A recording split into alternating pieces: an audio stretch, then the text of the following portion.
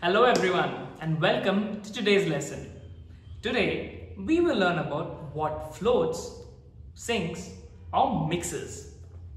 The important points of today's chapter are going to be what floats on water, what sinks in water and what mixes in water.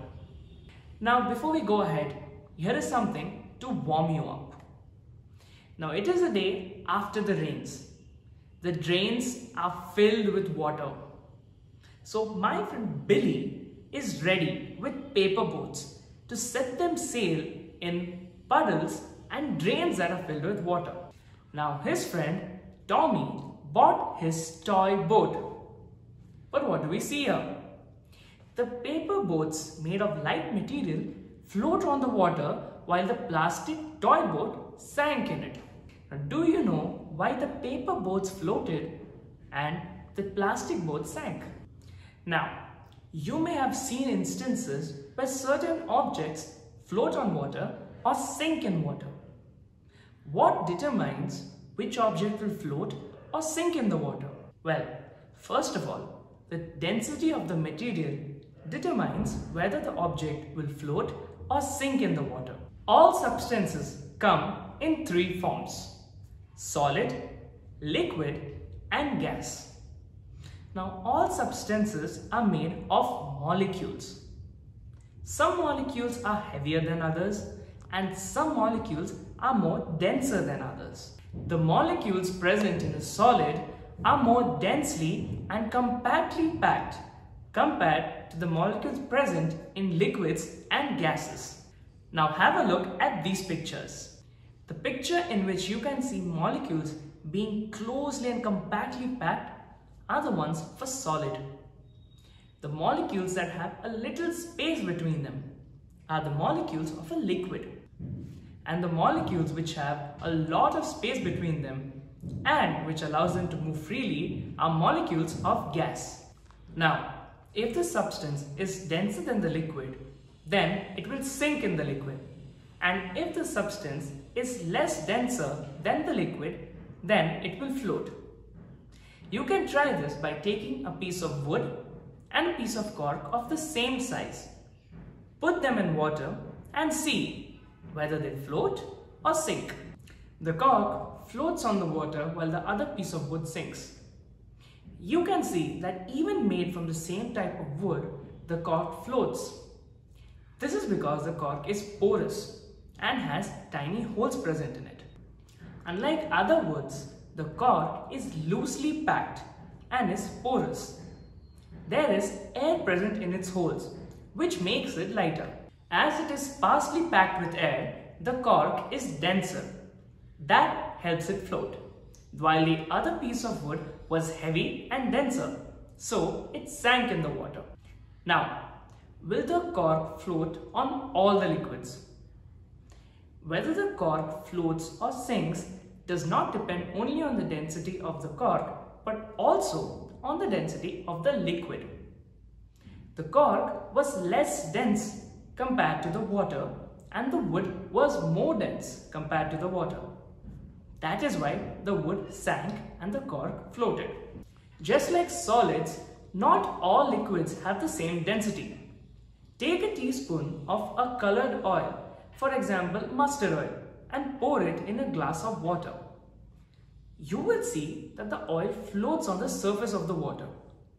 This is because it is lighter and less dense compared to the water. This is also the reason why cream floats on the surface of milk. Now did you know, you can never sink in the Dead Sea.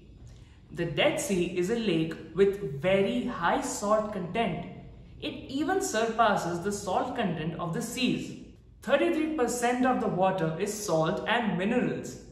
Because of this, you will float on it, as if the water is denser than your own body. Now, you all must be confused. So let me explain how density affects sinking and floating. All objects exert force on each other. In the same way, when we place an object in water, water also exerts a force on it, called the buoyant force.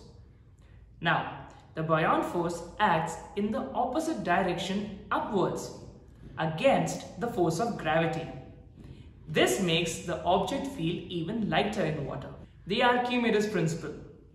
The Archimedes principle states that the buoyant force on an object is equal to the weight of the fluid displaced by the object.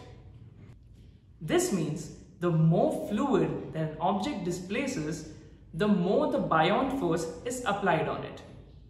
The more the surface area of an object, the more fluid it will displace. This is why it is easier to float on water when you are lying on your back. This way, you displace more water because you have more surface area, which leads to a greater buoyant force. Some things, instead of floating or sinking in water, end up dissolving in them. Put a teaspoon of salt in a glass of water. Stir it with a spoon. Can you see the salt particles? You cannot see the salt particles as the salt has dissolved in the water. This is called a salt solution. Sometimes it can be a combination of different substances which are of different states of matter. Now here is an interesting tidbit for you. Archimedes was one of the world's greatest mathematicians. He figured that the level of water increased when he immersed himself in his bathtub. Once he realized that the density is equal to the water displaced, he created the Archimedes principle, which talks about the positive, negative, and neutral buoyancy force. Now, here is something for us to think about. A nail made of iron sinks, but a ship floats. Why? Ships that are made of tons of steel can float because they take up a lot of surface area and displace a lot of water. The inside of the ship has many air pockets, which make the average density of the ship less. And we have read that the buoyant force also pushes the ship up. And as the surface area of the ship is large, it also displaces more water, and hence the buoyant force is acting in a large way. But a nail has very less surface area and it displaces very less water and is also denser than water, so it sinks into the water. Thus, because of less density and high buoyant force, the ships float on water. In some mixtures, the distribution or arrangement of components is different throughout the mixture. Such mixtures are called heterogeneous mixtures. For example, the soil. But the mixtures in which the substances are evenly spread throughout the mixture are called homogeneous mixtures. For example, tea or air. Homogeneous mixtures in which one or more substances completely dissolve into the other are called a solution. For example, tea, saltwater solution, your sugar solution, etc. Solutions may be solids dissolved in liquids like tea. Solutions may be gases dissolved in liquids like soda water.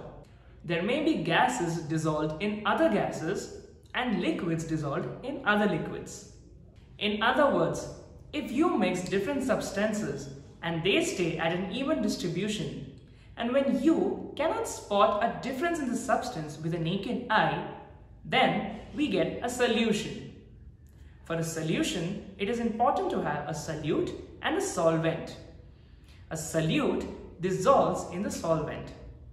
When you mix salt in water, salt is a solute and water is a solvent. For a solution, a solute must be soluble in a solvent. When we put oil in water, it floats on water. This shows that these two substances are insoluble in each other. But when we stir the water, the oil seems to disperse in the water and form a solution. This is called an emulsion. An emulsion is a heterogeneous mixture where one liquid is made to disperse in the second liquid. Butter is an emulsion of water in fat. Mayonnaise is also an emulsion of oil in water. So here is today's science topper for you. The egg float test. To know whether eggs are fresh or not, here is an experiment. Fill a bowl with water and place eggs in the water. If they float to the surface, they are not fresh to eat. This is because the eggshells are porous and allow air to penetrate the shell. The older the egg, the more air inside it and hence less dense, making it float. So here is the glossary of today's lesson. Displace. The occupation of a submerged body of a volume which would otherwise have been occupied by a fluid. Disperse. The distribution of a substance over a wide area. Buoyancy. The tendency of an object to float in a liquid. So here is a mind map of today's lesson. According to the Archimedes principle, the weight of the liquid displaced is equal to the buoyance force. Now, a substance will sink or float. If the substance is less dense, it will float. And if it is more dense, it will sink. Combination of two or more substances is called a mixture. Mixtures are of two types, homogeneous and heterogeneous mixtures. An example of a homogeneous mixture is a solution. A solute must completely dissolve in a solvent. An example of heterogeneous mixtures are emulsions. The solute is dispersed in the solvent. So let's explore. Since we have learned about all these solutions and mixtures, find out some mixtures and solutions that you use in your daily life and discuss it with your class.